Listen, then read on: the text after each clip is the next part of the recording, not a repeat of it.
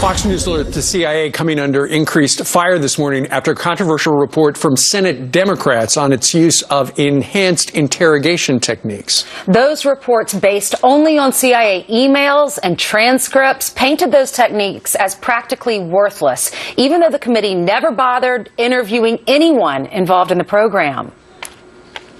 The use of coercive technique methods regularly resulted in fabricated information. Sometimes the CIA actually knew detainees were lying. Other times, the CIA acted on false information, diverting resources and leading officers or contractors to falsely believe they were acquiring unique or actionable intelligence. Is she right? Let's talk to former senior CIA operations officer Gary Berntsen. Good morning, Gary. Good morning. Good morning, Steve. What has Dianne Feinstein and the Democrats, what have they done to the CIA? What they've just done, and this is the single greatest hit job on the CIA since the publication by Philip Agee of Inside the Company in the 1960s, and he was working for the Cubans.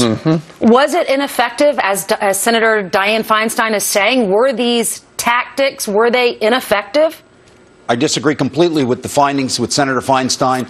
This allowed the CIA to take out the second tier of al-Qaeda, because you have to remember, after 9/11, bin Laden and Zawahiri went underground, and the second tier were the individuals that were attempting to plan and execute catastrophic attacks, and the United States suffered no follow-on catastrophic attack because of this program. Sure. You know, when you look at the report, Gary, there's no context. Remember, back then, we'd already lost 3,000 Americans. We thought that there was going to be another wave. And in fact, there's evidence that they were planning lots more attacks on the United States. We were just trying to do something. The president directed the CIA, go out there and stop something from happening. And that's what they did. Steve, in 2001, when we invaded Afghanistan, the first thing that we found was we captured a Saudi, and he had plans for an attack in Singapore with 20 tons of explosives against the U.S., British, Israeli, and Australian embassies.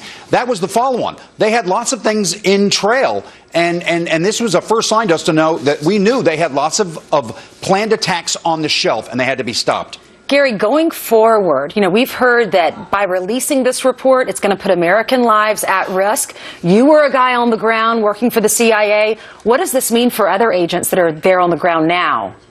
What this is an IO, Information Operations Victory. Al-Qaeda, the Nusra Front, ISIS will use this document, cut it up, they'll be sending it out. This will be the single greatest recruitment document for ISIS and Salafist jihadist forces in the last 15 years. And the Democrats released it for political reasons? And they did. This is a political document. Look, there were no Republicans involved in this at all. There were no Republican senators, none of their staff. They walked away. They could see what this was. Every page, paragraph, sentence, and every word and comma were a carefully orchestrated attack on CIA in that document. I was stunned reading it last night. I did TV yesterday and was trying to be careful in my commentary, but after I read it, I was horrified.